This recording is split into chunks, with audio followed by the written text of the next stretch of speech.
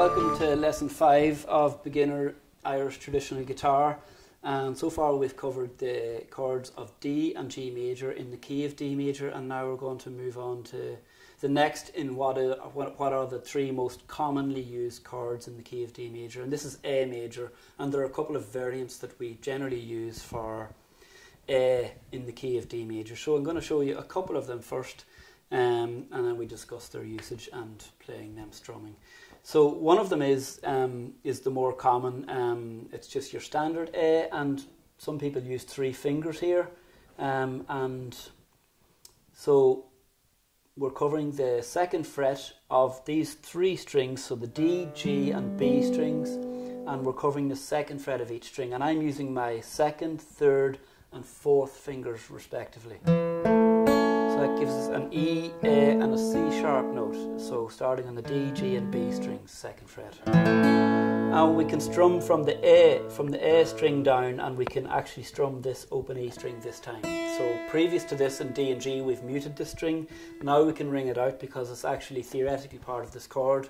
Later on in your guitar studies we can talk about theory and that, but for now we know that an A, C sharp and an E are generally included in an A major chord. So this is your A major, or it's one of the A majors we use, and we make sure to not hit this string because this is a D, so this will interfere with the harmony element of the A major chord. Other than that, you can bar it. You can use your first finger and bar the 3 strings. It's the same chord. It's much more difficult really to get used to at the start, but later on bar chords and small bars, partial bars become really useful in your playing. You may mute this with your finger also. So that's one A major. Interestingly enough, it's actually not commonly quite used. What is particularly in drop D tuning, and it's actually a more sophisticated chord, which I will show you next, but it's actually much easier to play, you'll be relieved to hear. So it's actually an A sus chord we use, and sus is short for suspended, so no need to get worried in the confusing sounds of these names like I was when I started playing, seeing A, S, U, S. So it's just sus for suspended, and it's kind of a floating sound, and luckily we only use 1 finger for this chord. And so all we got to do is, I generally use my middle finger, my 2nd finger on the D string on the 2nd fret. So this is an E note, and we play from the A, so we play from our bass A string down through all the strings, avoiding the bass D string. So you notice it's got this kind of floaty,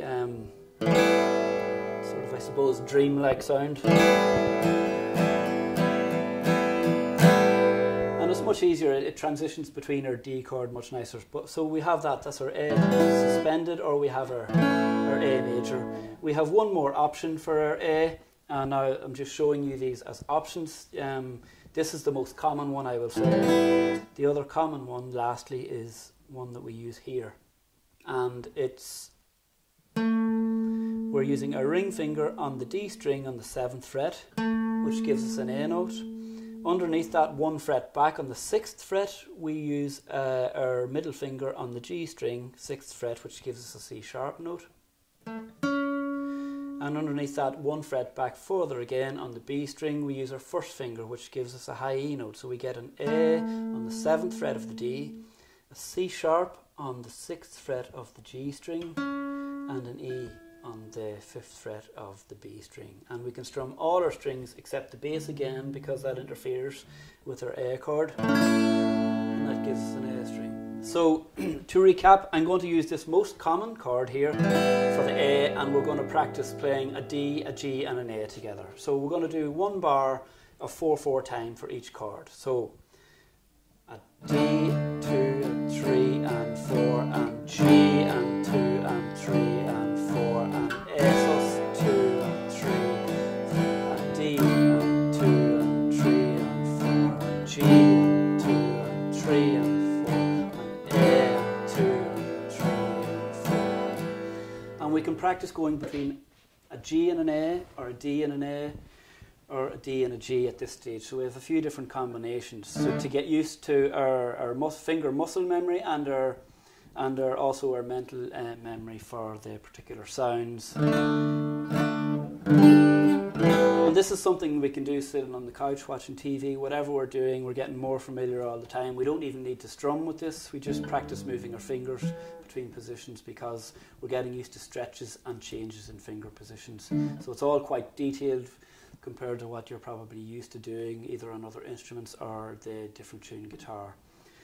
So we've covered the most important chords, or the most commonly used, should I say, chords in the key of D major. We have D major, G major and A major. There are some other small little substitutes and other little colours that we use to get us on our way to accompanying tunes, and we're going to look at doing that over the next couple of lessons. We're going to pick some suitable tune or tunes and we're going to see how we can get rolling on them. So that's it for this lesson.